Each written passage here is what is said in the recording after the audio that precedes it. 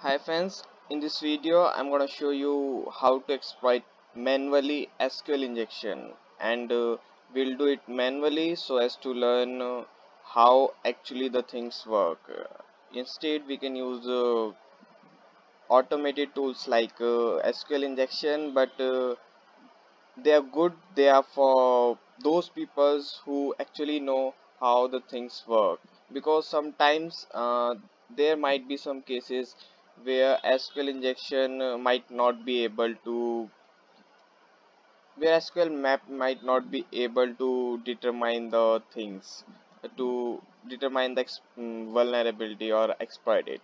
So in those cases we need to actually figure out what's exactly happening and why the automated tools are not detecting the vulnerability or are able to exploit it. So that's very important for you to understand how actually the things work. That's why in this video I'm going to show you how to manually do it so that we can learn the basics. So if we see, there is a simple functionality provided by this web application, and this is quite simple. We just need to enter a numeric user ID here, and it will execute some query in the backend database and will provide us with the output. So if we input some numeric number like this 2, we get the data about the user associated with this user ID 2. So that's first name is Gordon and surname is Brown. So what exactly happening is in the backend, a query like this, select first name last name from some table, we don't know the table name, where, and this where clause specifies this user ID should be equal to the ID which we are passing to the input field. So if we pass 1, we get the details regarding the user having the user ID 1, and so on. So now if we see how to exploit it in PHP and in other languages as well, these single quotes, these are used for making a comparison, like which is, you can see here, user ID equal to this, and if we pass in something for user ID like this, we, we put in some value for ID, let's say we put 2, and then we pass in a single quote, then this will break the SQL injection SQL query syntax and will get the error message, and that's one of the easiest way of finding or detecting the SQL injection. So if we just put in like one a single quote or double quote, and we get error from the mm, web interface or functionality saying your SQL syntax is incorrect, then are good chances of SQL injection being present. So if we just put in single quote here, we see this, we have syntax error near at line 1. So that means we probably have SQL injection vulnerability here, and if we try something like this, if we put in a single quote or 1 equal 1, that will make all queries true. And what I mean is, if we put in this thing instead of the ID, if we put in single quote or 1 equal 1, then it will make all these conditions true. Where user ID is equal to nothing, that's definitely gonna be false, but this or clause, this will make it true, because this one equal to 1 is always gonna be true. And if how the or performs is, how or works is like this: if A or B, that means if it is true or if it is true, then the condition is gonna be true. So in this case, this user ID equal to something, that's gonna be false, but this one equal to 1 is always going to be true. That means we'll get info regarding all the users present in the database. So if we try this, we might get the info, but again this single code, this is gonna create the SQL syntax error here as well. So we need to actually comment the rest of the portion, and in SQL we can comment in two ways.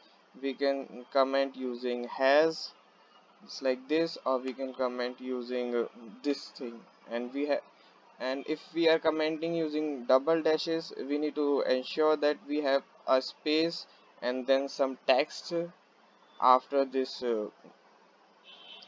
double dashes to ensure that this is a comment. Else if we don't have a space between them, then it won't be considered as a comment. So while doing this, you have to be sure that there is a space between this.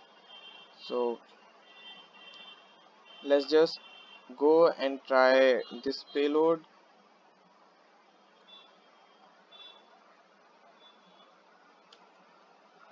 and we will be adding hash to comment. And if we try it, we get all the users. We get info of all the users. There are actually 5 users in the database, and we get first name and surname of all. Now going further to exploit it, how we can exploit it further and dump the complete database, that's I'm gonna show you now.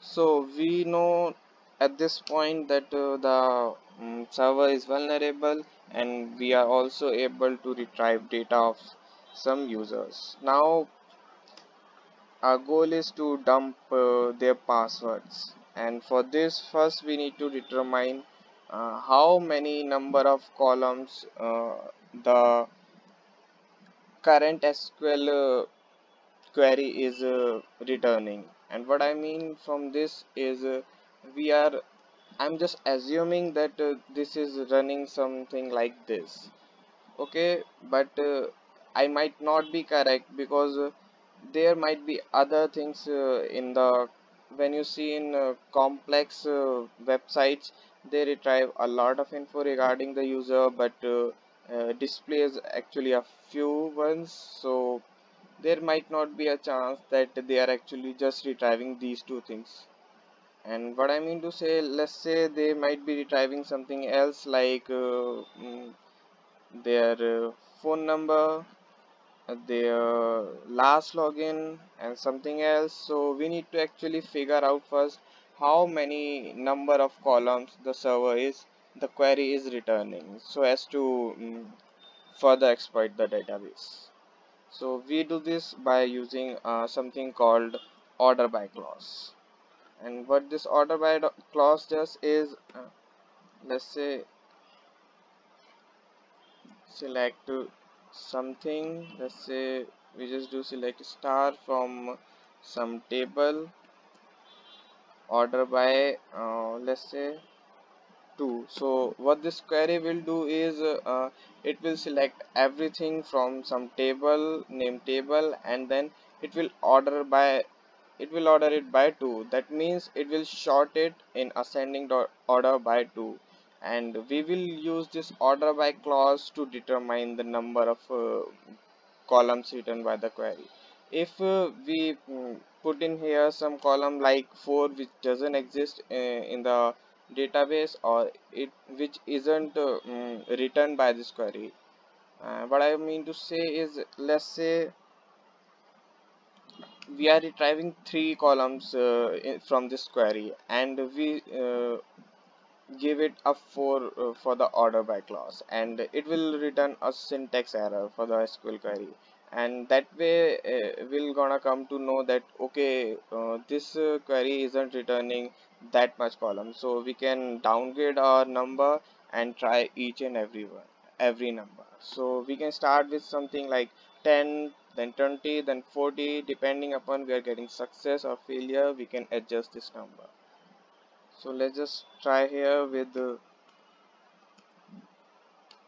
5.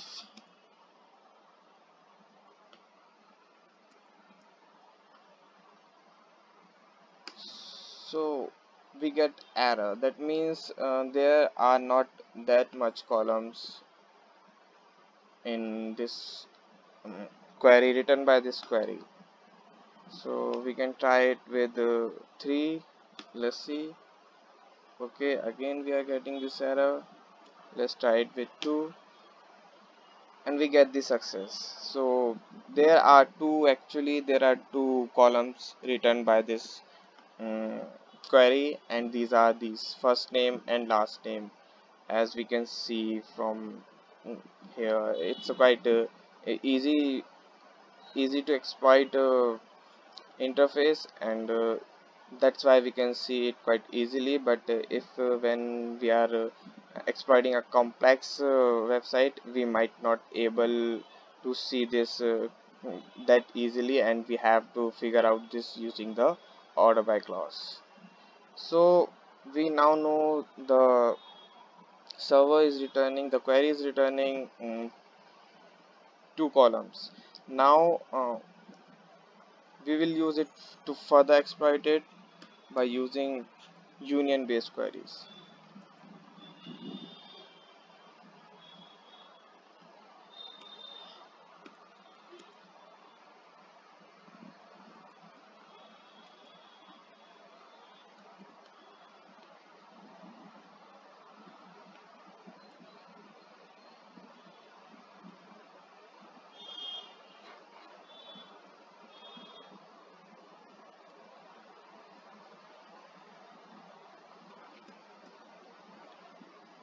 So we are going to now run this query, and what this query will do is this union clause, this will concatenate another SQL query with the preceding one. So we'll be executing now 2 queries simultaneously, and this is just because of this union. So we are just selecting null comma null from this information schema, and for MySQL like databases, all the information of the databases is stored in this information schema. So we're gonna use the table from information schema, and this contains some variables like table name, uh, which it contains some variable like table name, and this table name will be quite handy for us to retrieve the tables in the current database. So let's just run this and see if the query succeeds, and we get error. So why we are getting error? Let's try to fix it. Or 1 equal to 1 union select null comma null from information schema. Okay, let's try it with information schema.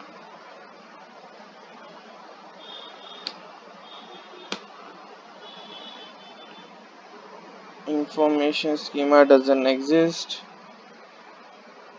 and that's strange. Let me check information underscore schema.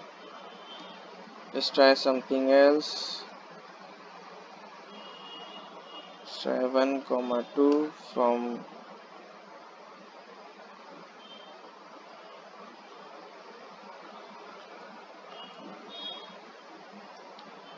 let's see if it works.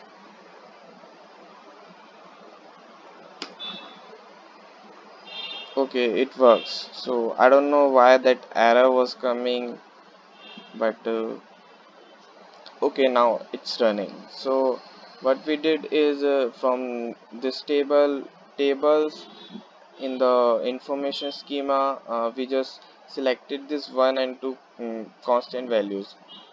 And why we did it, we just want to know which columns returned by the query are printable on the screen. And by this I mean, look at this. Look at the last row. It says first name is 1 and surname is 2. That means the query is returning two columns actually, and the very first column is this first name which is printing here, and the second column is this surname which is printing here. And to make this output more clear, I'm gonna do this 1 equal to 0, and this will make this statement false and it won't return anything. So all we will see is the output of the second query after this union.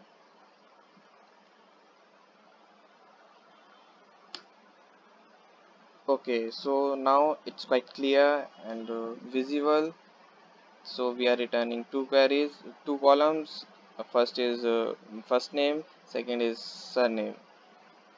Now we can proceed to determine the tables in the current database, and we will use this table name variable from this information schema dot tables. And what it's going to do is print all the tables in the current database. So let's just go with it, and here we see there are a lot of tables in it, including this tables as well. And this tables inside information schema contains information regarding all the tables in the current database, and we get a ton of tables. Now if we see,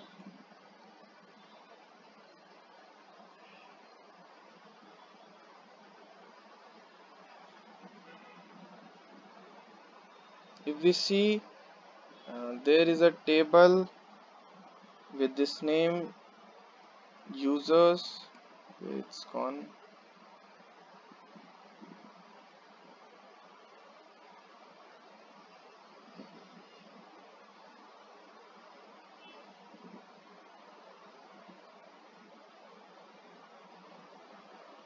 I don't know where it's gone. Let me search it.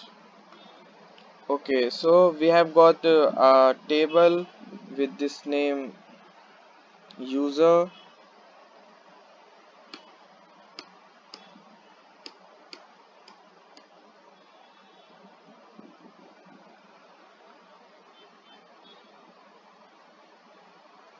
Alright, so we have got this table named users, and that's actually the exact actual table in which the information of our users is stored.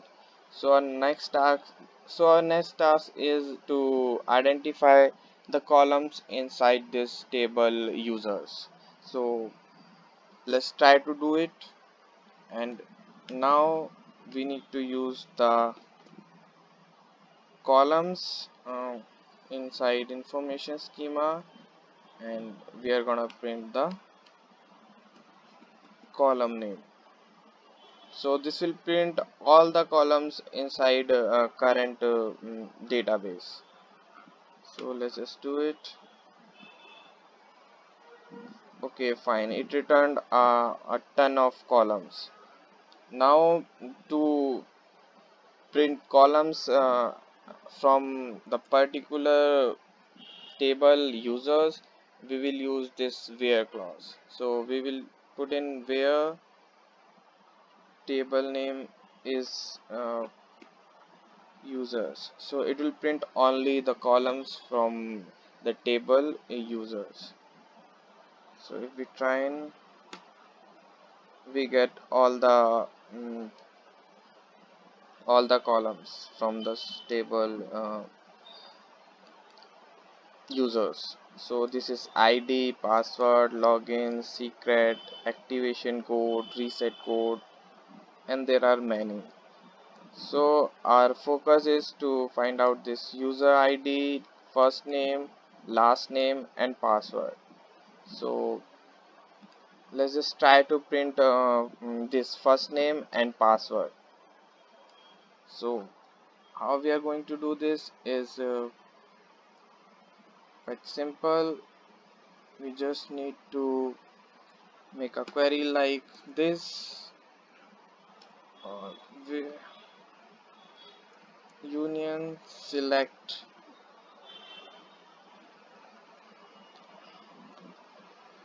first name. Let's just select first name comma password from the table users, and let's just try to execute it.